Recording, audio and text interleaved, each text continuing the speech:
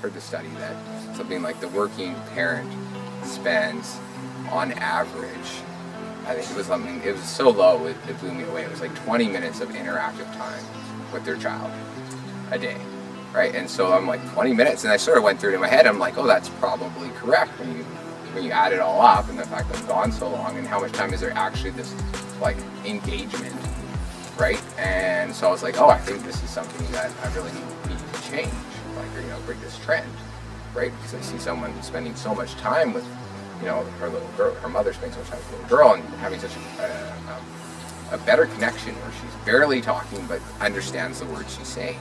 And I'm like, well, I can't connect those. I don't have that connection where I can, really understand where she's even going emotional, where you see something and mom knows what she needs, whether she should give it to her. Dad doesn't know, and maybe he gives it to her when he shouldn't, right? It's this idea that so a ritual of play, and we started off by, just reading books together, right? And so I'd sit there and read a book and point to the words, and it kind of evolved to the point where it's like what I learned through this, sort of the feedback I was getting from her is that she actually loved books with realistic pictures or art in them, right? As a way of being able to understand what was being read, right? And so I read her this poetry book, and it's about, it's all about, like people going off on the sea and coming back, and it's this sort of nautical theme to it. And so she, every night now, she'll go and she can point out the stars and the moon and the sky. And it's because she's hearing the words while I'm reading the poem and seeing the things, and then all of a sudden you see this moment where she wants to connect what she sees with the words that you hear. And so she's saying moon, but then she's also pointing to the word on the page, right? And so you see this this engagement, right, where it's like, oh, okay, yeah, how does knowledge build? Right? And it's kind of through, and it's the idea that the repetition of these books, the reading of these books, the ritual of these books, is that I've seen that, by sort of cycling through similar ones every night, you get to this idea where you see, oh, like her knowledge is actually maybe increasing at a higher pace. In a way that it has so many levels to it. Like my heart is totally open. I can absolutely see the benefit to both you and your daughter. Her learning, and we had just been talking about how it takes incremental and repetition to really learn something. So starting that young, building that kind of interest in participating in this. And so you mentioned at the beginning that outside world there's lots of threats, and when we talk about learning to be out in the world, do you have any rituals, or have you heard of any rituals where people can regain their sort of connection with the earth and the planet? Well, I think if you're not walking outside, you should be. That's probably the first one. Just getting your feet on the ground. I know one of the things for me is that I often forget how much I like being barefoot on the ground, right, as a way of connecting with the earth. So often we're insulated actually from the earth, and we think of our shoes as being rubber, as actually, the earth and our bodies have some sort of electromagnetic field or some sort of energy passing between us, is that maybe some of other things that we do are unaware of are actually preventing us from connecting with the earth in such a way that we might not be able to glean higher benefit from. Me personally, that walking on the earth brings me in touch with my connection with me in the world, and the world being a part of me.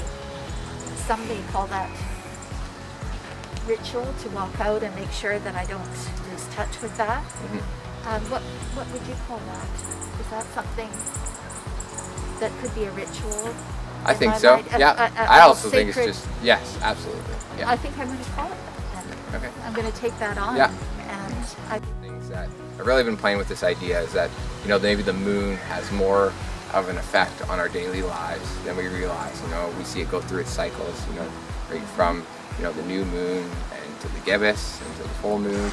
And then I was really thinking about how that actually, sort of just like how it moves the tides, that possibly it also moves, urges or desires or feelings or emotions within our being. And if we're not conscious of what the moon's doing, and maybe being our own personal scientist and reflecting back, I'm like, is this, is what's happening up there? I'm feeling this way down here, but I don't necessarily understand you know, you might try to put blame in areas, trying to you know, in the evaluation of why you're, you know, what is it about what's happening around you that's causing you to feel this way. And I think you have to include all of this, but you also have to look up there, right? And it's that when we look to the sky and you see, everyone knows that on a cloudy day, you know, maybe they have a little less energy, or a little less motivated to get things done. And then when those clouds break and I see, you know, people want to get outside, you know, do something that they've been putting off for a while, right? And it's like this idea that we follow the sun. It's very much a part of our lives. And I thought, is there something we're missing with the moon? And so I sort of, you hear these sort of, under the full moon, that things get a little bit crazier or things like that. I said, well, what if there is sort of a natural inclination to sort of have that, maybe that side of you that has, you know, maybe those vices or those things that you do that you don't think are your best for, you know, would contribute to your best, you know, prescribed future self. I thought, well, maybe there's an outlet, maybe I have to have a time for that. And so what I started doing is having maybe a little more fun under the full moon intentionally, wondering if that would be, you know, something that would actually sort of create a routine where it was more cycled around something that you could measure. I think when people think about something like, oh, we party on the weekend or we party on a day off, so all of a sudden you find yourself without work and always off. If that was your ritual and it was simply on sort of internal situations that sort of allowed you to, you know, engage in activities that you maybe only did at a certain frequency that was healthy, but now you're doing it at a higher frequency that's not healthy, everything in moderation, right? I said, so what, maybe at a time when the moon is full, maybe that's a time for you to sort of explore those feelings of like, hey, you know, those things that you said, if I did these things every day, my life would probably be a mess, but if I did them once in a while, I'd probably have some good stories to tell, and, you know, some great experiences, right? And then I think also playing with that idea is that under the new moon is that you would actually go in the opposite direction. So maybe you become a little bit more internal and reflective on who you want, what kind of person you want to become, what kind of character you want to build within yourself.